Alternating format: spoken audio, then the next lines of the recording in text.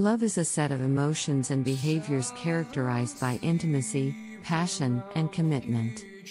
It involves care, closeness, protectiveness, attraction, affection, and trust. Love can vary in intensity and can change over time. It is associated with a range of positive emotions, including happiness, excitement, life satisfaction, and euphoria, but it can also result in negative emotions such as jealousy and stress. When it comes to love, some people would say it is one of the most important human emotions. Yet despite being one of the most studied behaviors, it is still the least understood. For example, researchers debate whether love is a biological or cultural phenomenon. Love is most likely influenced by both biology and culture. Although hormones and biology are important, the way we express and experience love is also influenced by our personal conceptions of love. What are some of the signs of love? Researchers have made distinctions between feelings of liking and loving another person. Zick-Rubin scales of liking and loving. According to psychologist Zick-Rubin, romantic love is made up of 3 elements. Attachment. Needing to be with another person and desiring physical contact and approval. Caring. Valuing the other person's happiness and needs as much as your own. Intimacy. Sharing private thoughts, feelings, and desires with the other person. Based on this view of romantic love, Rubin developed 2 questionnaires to measure these variables, known as Rubin scales of liking and loving. Whereas people tend to view people they like as pleasant, love is marked by being devoted, possessive, and confiding in one another. Types of love. Not all forms of love are the same, and psychologists have identified a number of different types of love that people may experience. These types of love include friendship. This type of love involves liking someone and sharing a certain degree of intimacy. Infatuation. This is a form of love that often involves intense feelings of attraction without a sense of commitment. It often takes place early in a relationship and may deepen into a more lasting love. Passionate love. This type of love is marked by intense feelings of longing and attraction. It often involves an idealization of the other person and a need to maintain constant physical closeness. Compassionate/companionate love. This form of love is marked by trust, affection, intimacy, and commitment. Unrequited love.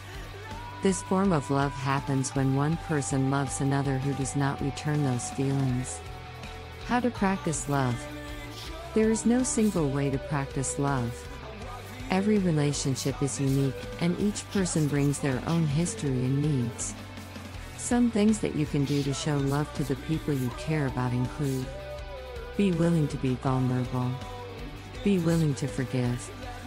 Do your best, and be willing to apologize when you make mistakes.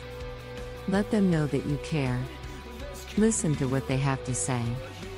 Prioritize spending time with the other person.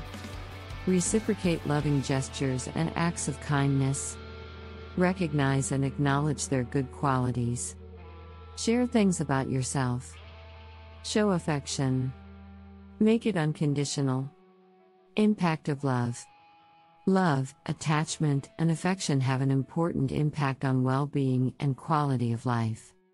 Loving relationships have been linked to lower risk of heart disease, decreased risk of dying after a heart attack, better health habits, increased longevity, lower stress levels, less depression, lower risk of diabetes. Tips for cultivating love. Lasting relationships are marked by deep levels of trust, commitment, and intimacy. Some things that you can do to help cultivate loving relationships include: try loving kindness meditation. Loving kindness meditation, LKM, is a technique often used to promote self-acceptance and reduce stress, but it has also been shown to promote a variety of positive emotions and improve interpersonal relationships. LKM involves meditating while thinking about a person you love or care about, concentrating on warm feelings and your desire for their well-being and happiness. Communicate. Everyone's needs are different. The best way to ensure that your needs and your loved one's needs are met is to talk about them. Helping another person feel loved involves communicating that love to them through words and deeds. Some ways to do this include showing that you care, making them feel special, telling them they are loved, and doing things for them. Tackle conflict in a healthy way. Never arguing is not necessarily a sign of a healthy relationship. More often than not, it means that people are avoiding an issue rather than discussing it. Rather than avoid conflict, focus on hashing out issues in ways that are healthy in order to move a relationship forward in a positive way. Potential pitfalls. As Shakespeare said, the course of love never did run smooth. No relationship is perfect, so there will always be problems, conflicts, misunderstandings, and disappointments that can lead to distress or heartbreak.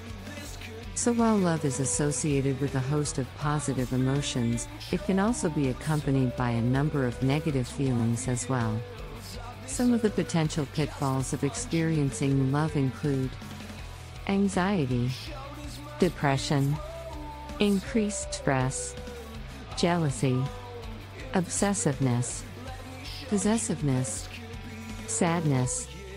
While people are bound to experience some negative emotions associated with love, it can become problematic if those negative feelings outweigh the positive or if they start to interfere with the other person's ability to function normally. Relationship counseling can be helpful in situations where couples need help coping with miscommunication, stress, or emotional issues. History of love. Only fairly recently has love become the subject of science. In the past, the study of love was left to the creative writer to depict for us the necessary conditions for loving, according to Sigmund Freud. In consequence, it becomes inevitable that science should concern herself with the same materials whose treatment by artists has given enjoyment to mankind for thousands of years, he added. Research on love has grown tremendously since Freud's remarks. But early explorations into the nature and reasons for love drew considerable criticism. During the 1970s, U.S. Senator William Proxmire railed against researchers who were studying love and derided the work as a waste of taxpayer dollars. Despite early resistance, research has revealed the importance of love in both child development and adult health.